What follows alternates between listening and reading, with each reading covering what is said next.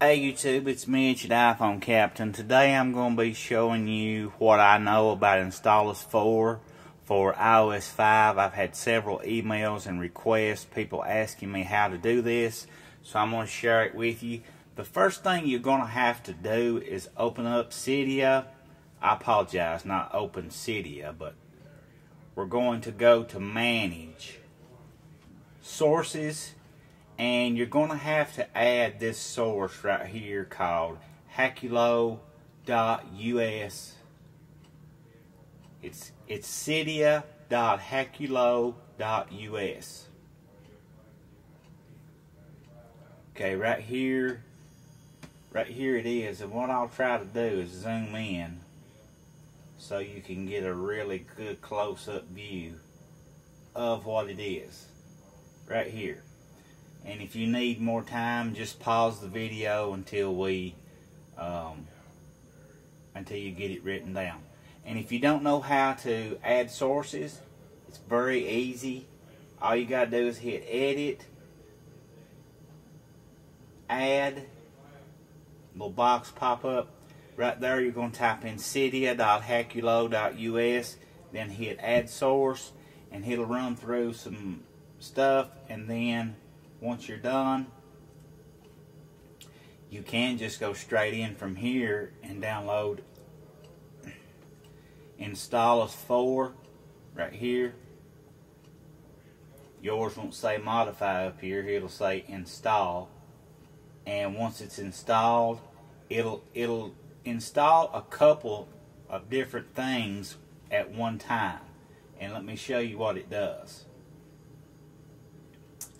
When you are installing it, it will install all of these applications, or let me show you right here. It installs appsync for iOS 5.0 plus, Hackulous Resources, Installous 4, and Source GUI. Now that's all a bunch of code stuff that I don't really understand, but you have to download all that in order to get your Installous to work. And once you see this come up, you know you have to confirm it and do all that, and then it'll download it. Once it downloads, it'll be the last application that downloaded on your springboard, wherever that's going to be. So if you have trouble finding it, you may have to scroll through your apps. And it'll be like a little green arrow pointing down is the actual icon. Right there is what it looks like. And it'll have Installous written below it. And that badge on there is telling me that I have one update available for the applications that I have installed using Installous maybe. But I didn't install Pages using Installous. I just actually downloaded Installous just a few minutes ago to show how to do cracked apps, because like I said, I don't promote it, I don't use it, but I do think we should be able to see how to do it.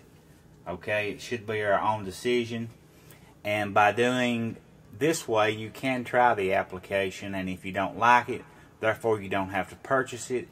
And then if you do like it, then you can go back out and go into the Apple Store and then add it through your Apple Store. Okay? So open Installous, go to Settings. Right here you see how my settings are set. I've got to install automatically. I turned off delete automatically.